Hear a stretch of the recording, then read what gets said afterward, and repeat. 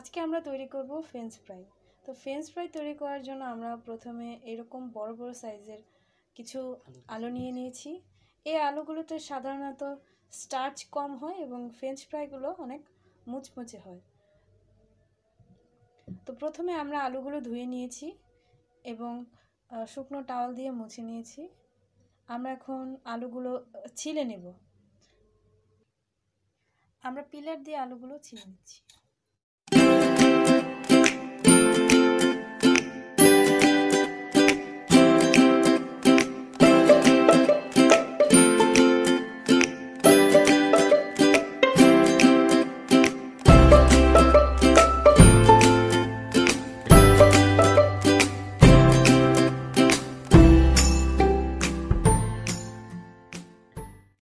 এখন আমরা এরকম একটি আলু কাটার, ফ্রেঞ্চ ফ্রাইয়ের জন্য এগুলো মূলত বাজারে পাওয়া যায়, আমরা এগুলো নিয়ে নেব। এগুলোতে আমরা আলু কাটবো। এগুলোতে আলু অনেক সমানভাবে এবং সুন্দরভাবে কেটে যায়। তো আমরা এখানে বসায় দিব প্রথমে আলুটাকে, আর এরকম এটা দিয়ে আলুটাকে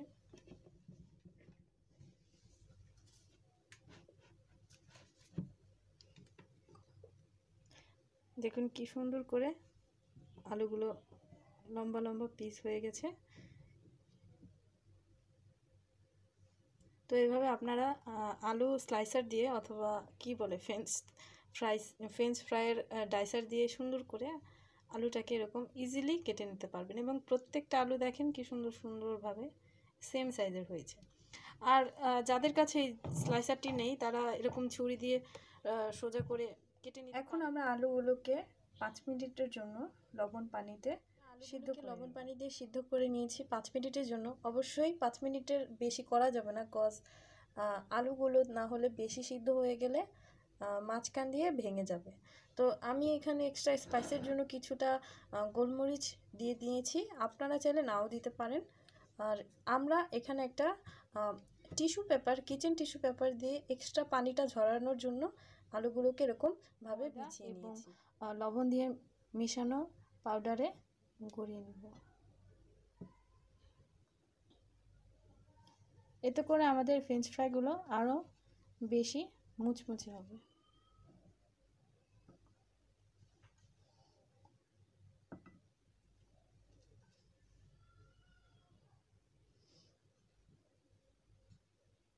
অবশ্যই এক্সট্রা ময়দাগুলো ঝরিয়ে নেবেন।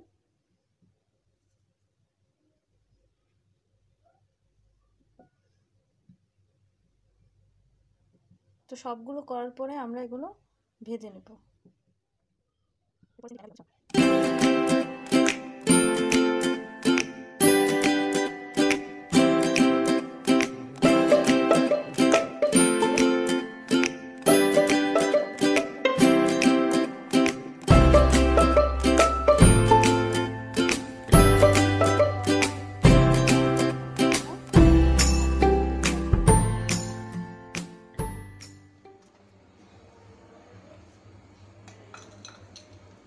এখন গরম তেলে ফ্রেঞ্চ ফ্রাইগুলো ছেড়ে দিব। জালটা মিডিয়াম ফ্লেমে রেখে দিয়েছি।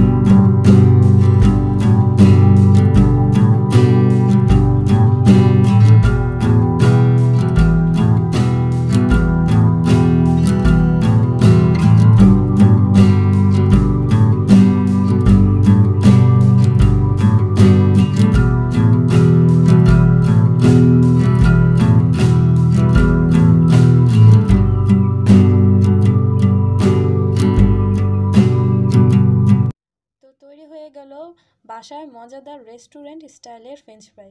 আশা করি সবার ভালো লেগেছে। যদি ভালো লেগে থাকে অবশ্যই আমার চ্যানেলে একটা লাইক, কমেন্ট অ্যান্ড অবশ্যই সাবস্ক্রাইব করবেন। সবাই ভালো থাকবেন।